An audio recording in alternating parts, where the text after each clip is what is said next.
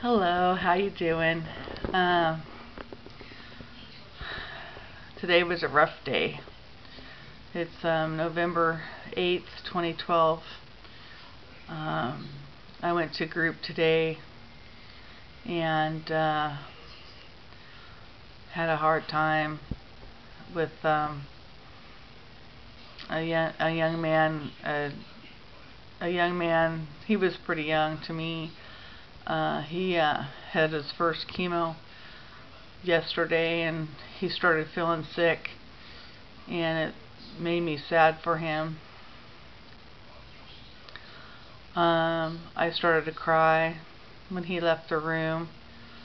He had to go lay down and I felt bad for him and I started to cry, and because I am kind of having fear of the chemo. But I need to not worry about that right now. Right now I have to think about what's happening today. And then and tomorrow is the genetic testing. I'm going to go to a counselor about it.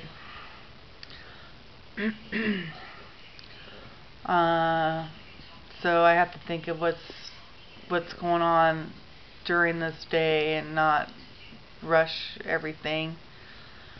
I do want to have the surgery, get that over with and get the cancer out of me.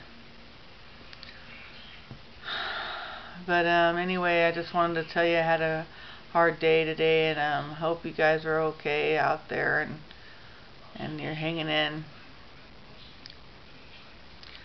I got 3 new books today from the library at the clinic where I go to group, and one is praying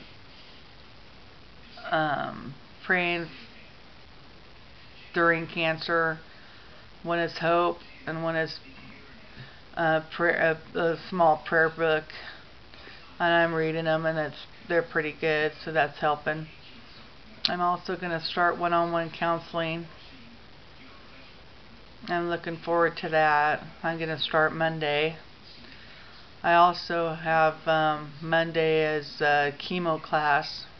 My husband's going to go with me to that. And then Tuesday is another ultrasound. And I'm praying that it's only maybe a cyst.